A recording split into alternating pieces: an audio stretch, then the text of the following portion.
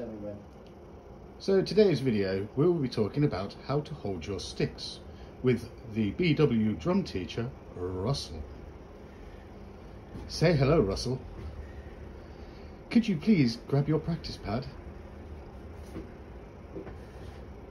And now do you have your sticks? Where are they? Good boy.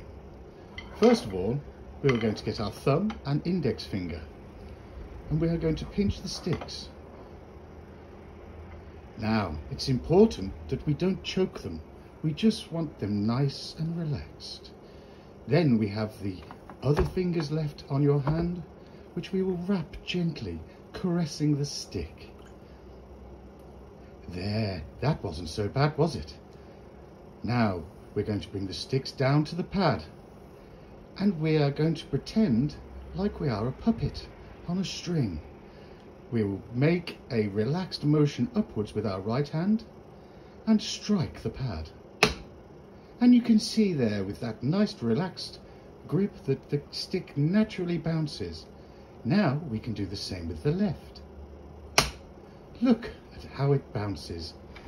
Now we will do the same with a single stroke roll. Now look at him go. He's so relaxed, and that's what we need. And then Phoebe walks past the shot. Now Russell, have you thought about doing a double stroke? Now we're going to do the same motion. So first raise the right hand and hit the pad, letting the stick naturally bounce back up. And then we're going to use our fingers to force the stick down like a naughty stick. And do the same with the left. Snap. Oh, not quite like that, Russell. Try again. Now if we get faster and faster. And that is how you hold drumsticks, boys and girls. Remember, always relax, and it will make your life so much easier.